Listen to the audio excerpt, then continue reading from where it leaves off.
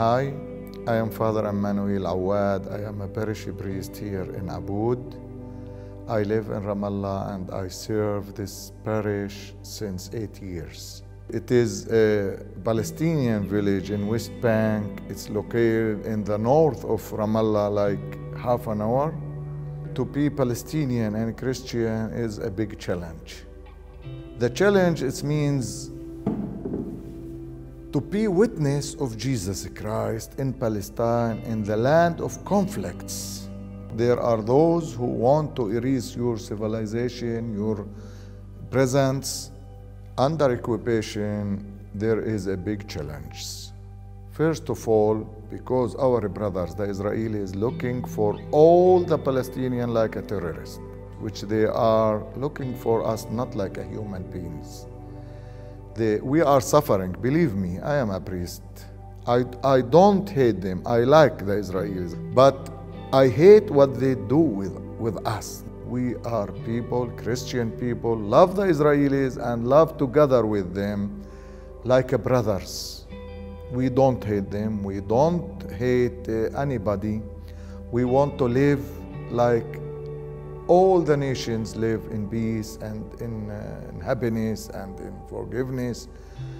Here in Aboud, we live together, Muslims and Christian, almost 50-50. And our message, it is the love. We think one day it will become. We can live together like brothers. There's no enemies.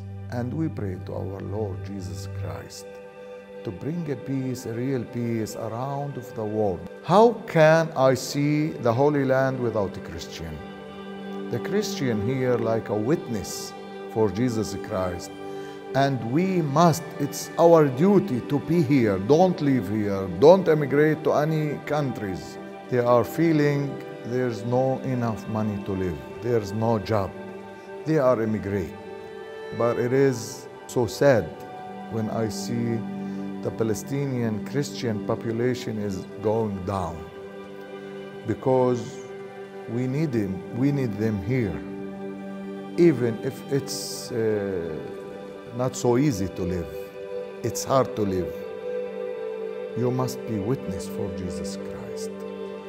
Our message is a message of love. If you love, you cannot hate. If you hate, you cannot love.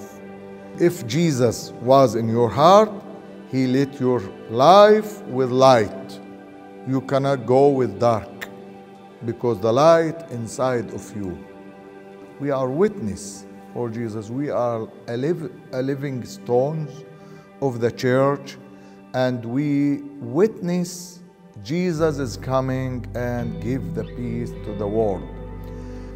What we ask from the Christian American, to support us, to stand with us, to give hope for us to live.